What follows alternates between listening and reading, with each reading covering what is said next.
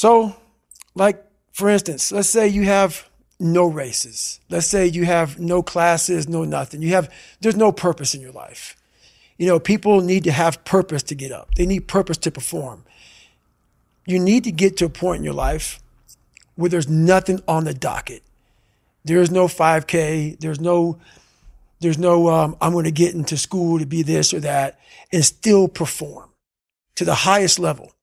Because what people don't get is one day that thing's going to come up. And if you're not constantly performing without purpose, you're not going to be ready when the time comes.